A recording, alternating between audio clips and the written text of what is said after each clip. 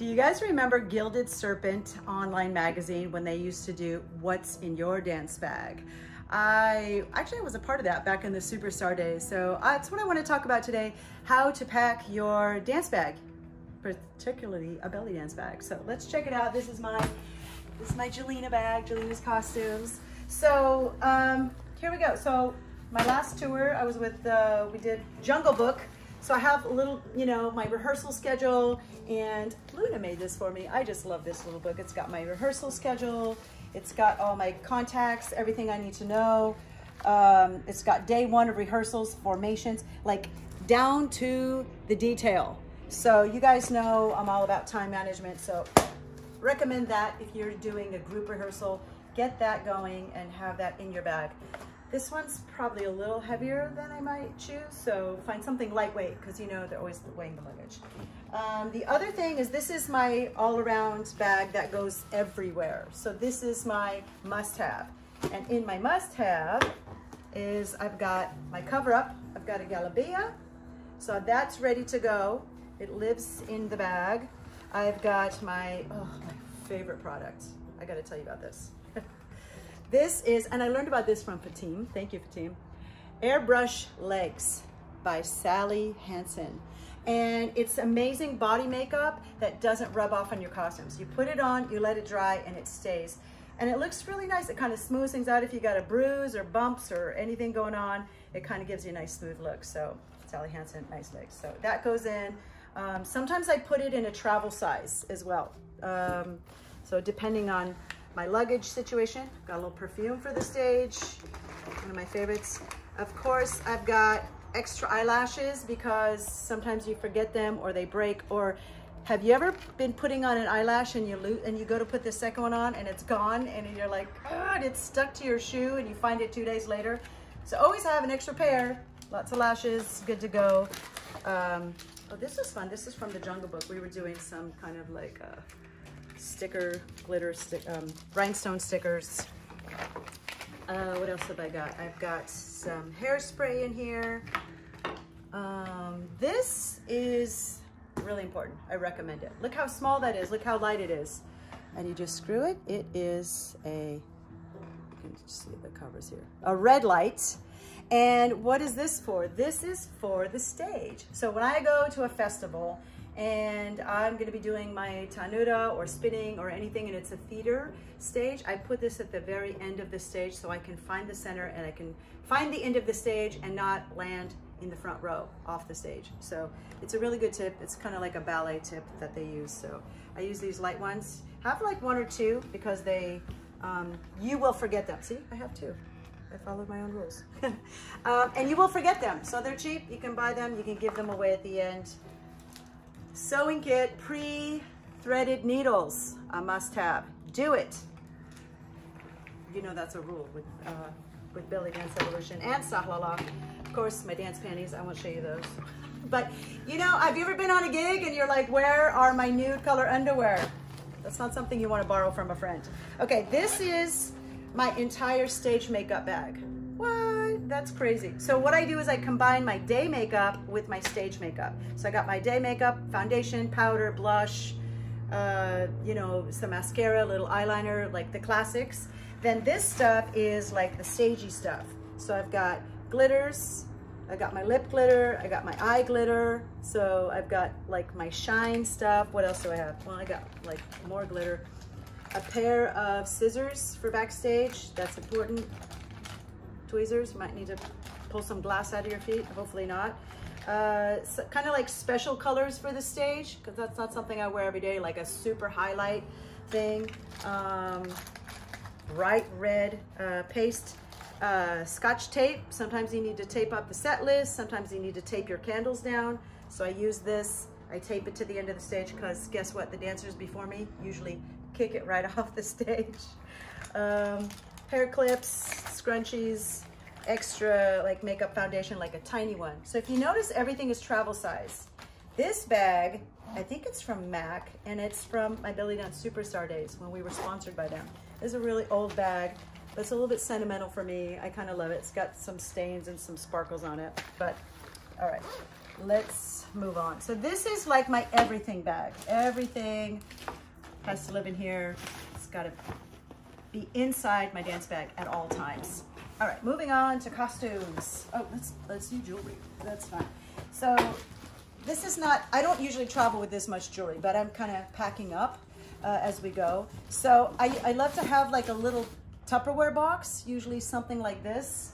And this will have like my bracelets and more bracelets, more jewelry, earrings, all this stuff. So having it in a Tupperware keeps it from getting smushed and needs something lightweight, okay? So I recommend that. Again, I usually have a travel one that's quite a bit smaller, but that's nice and glittery. Look how shiny that is. Oh, I miss it. All right, so got your jewelry box. Shouldn't be that big. I've got my big spinning skirt in here. I love these giant, mega size Ziploc baggies here. Kind of heavy. But what I like about it is it's transparent and I can see where it is. Sometimes backstage is dark or I'm looking through all my costumes.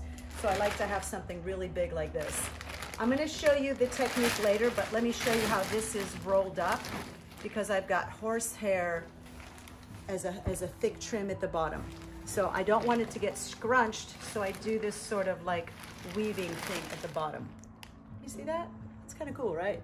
And that is going to protect your costume. Take the time, pack it right, it'll last a lot longer. Now my favorite costume bags are these little organza guys. It's like a feather. It's so light.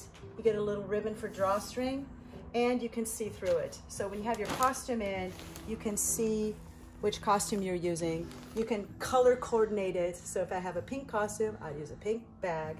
Got an orange costume, I got an orange bag. So you can get really particular with it. I love to be all matchy-matchy with stuff.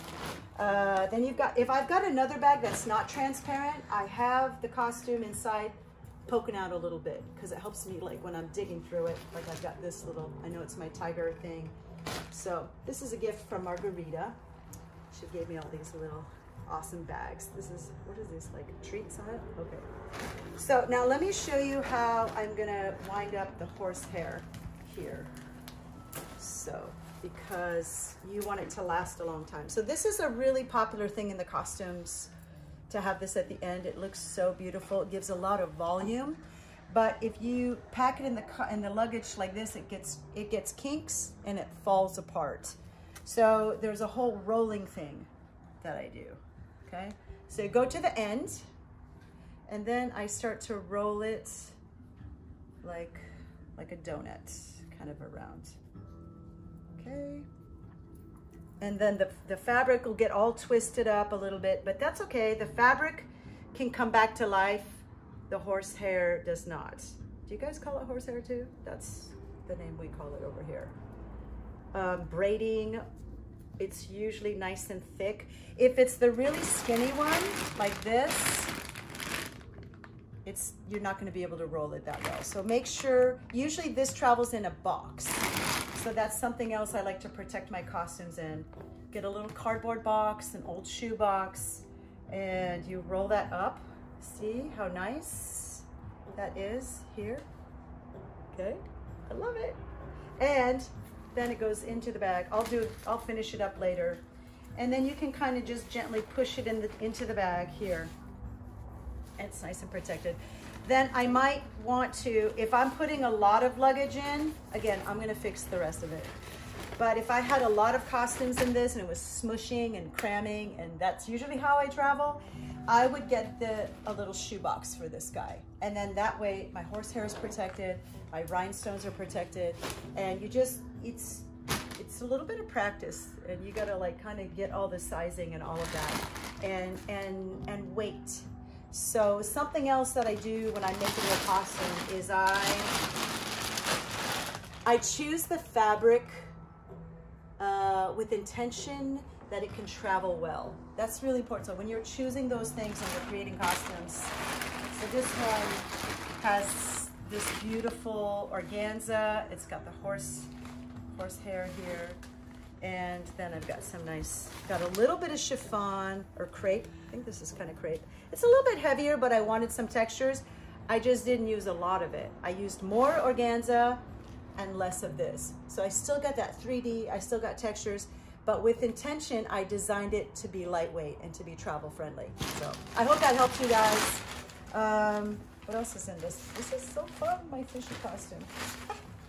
And she's got some little light fish in here. So without having like big appliques, these are handmade and hand painted by the beautiful Emily. So you can see that by getting beautiful shiny fabric, a few rhinestones, and a beautiful design, instead of having a lot of sequins and big giant heavy appliques, kind of shifting the designs a little bit. So this is super fun, super shiny. I got a 3D effect and it's not that heavy. So that's really important. Again, I'll pack this up a little better later when you guys aren't watching.